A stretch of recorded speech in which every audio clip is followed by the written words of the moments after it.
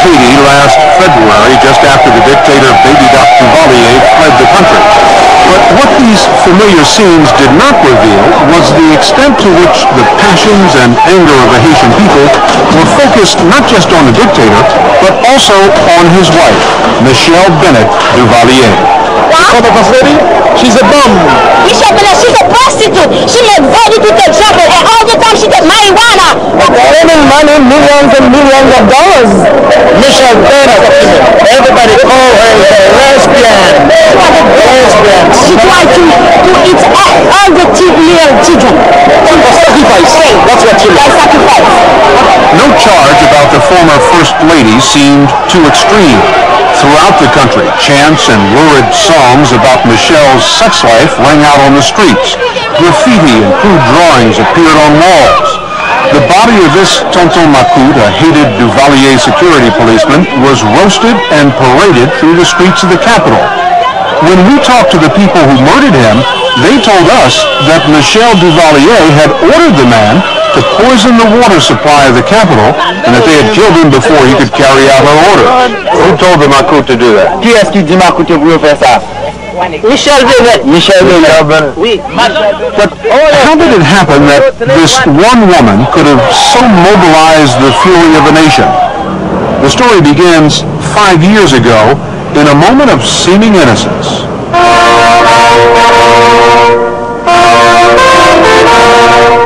June 5th, 1980, in a ceremony so lavish that the Guinness Book of Records lists it as one of the 3 most expensive weddings, Haiti's 28-year-old president for life, Jean-Claude Duvalier, marries Michele Bennett, a divorcee and mother of 2. If it looked to the world like a grotesque demonstration of extravagance in the poorest country in the hemisphere, to most Haitians watching on television, it was enchanting. A storybook wedding of a king and a queen. They liked her. They liked the queen. They went to the queen. They had a queen. Is that the way she saw herself, as a queen? I don't think she saw herself as anything less than that. Bernard Saint-Journet, one of Haiti's leading painters, was a favorite artist and frequent dinner guest of Baby Doc and Michele. And she suited the role because she was the first person in those 30 years to understand that show business was the name of the business. And her show business was very well done. As First Lady, Michele immediately enlisted Haiti's TV network to promote herself as a champion of the poor and to solicit contributions for her Michele Bennett Duvalier Foundation. Every day, the elegant First Lady was featured in scenes like this, launching vaccination campaigns, touring hospitals, giving her heart to the people. It was a powerful image that won over even such a symbol of saintliness as Mother Teresa. I've seen many people coming, and kings and people, presidents and prime ministers, but I have never seen the poor people being so familiar with their heads of state as they were with her. It was a beautiful lesson for me. I have learned something from you. So, thank you. She was capable of showing that she could be the very best, and in reality, she displayed that she was the very worst. Joe Namphy, the brother of the new leader of Haiti, businessman and perennial insider, he explained that an altogether different First Lady was surfacing inside the palace. She took over literally this country, and within 1 year, she had kicked out of the palace Jean-Claude's mother. All of Jean-Claude's mother's relatives, 98 of them, were exiled. So she literally went after the Duvaliers with a vengeance. I mean, to literally exert her power.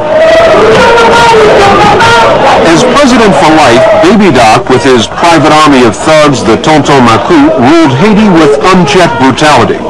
But by all accounts, he was always dominated by his sister and mother. And once Michele purged them from the palace, she emerged as the unrivaled force behind the throne. He was dumb, because when Michele was speaking, and she would shut him up. Yes, she would shut him up. In the cabinet meeting? Oh, well, she answered anybody at any time. Nobody could resist her.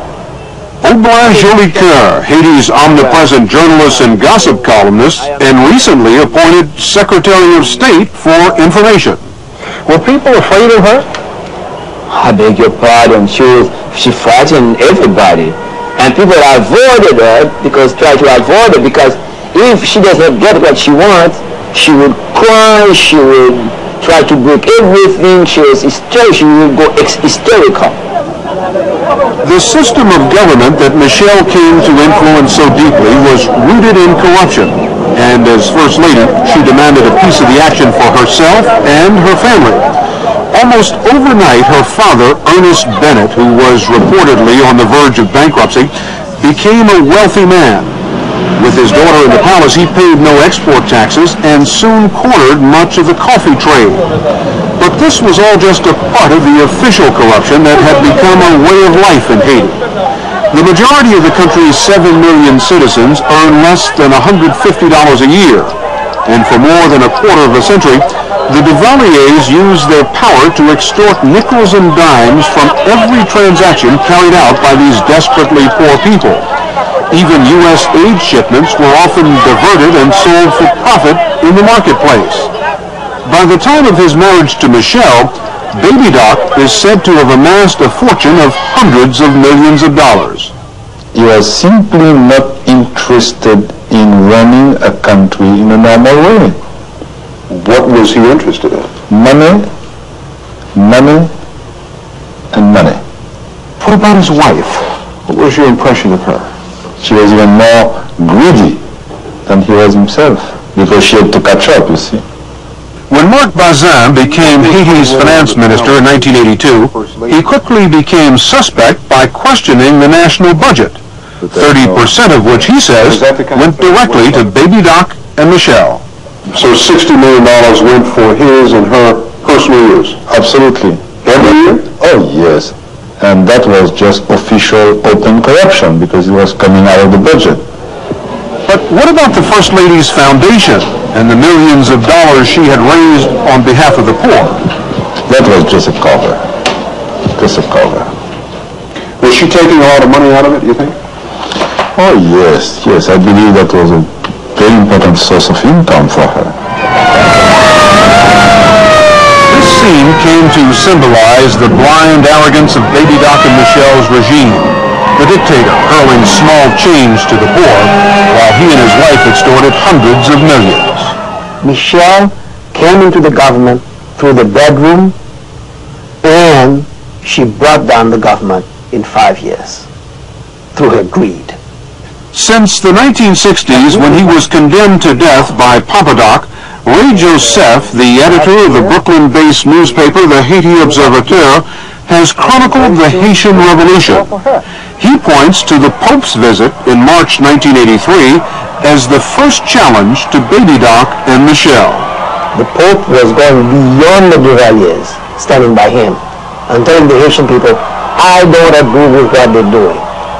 We cannot have this scandalous wealth side by side with the abject poverty. Things have got to change. And from that speech of the Pope, the message went out that the Duvalier regime could no longer continue the way it was doing business. Most every revolution has an event that finally triggers a people to action. Unlikely as it may seem, the incident in Haiti was a television broadcast, shown in squares like this across the country on TVs which the First Lady had installed to show her good works.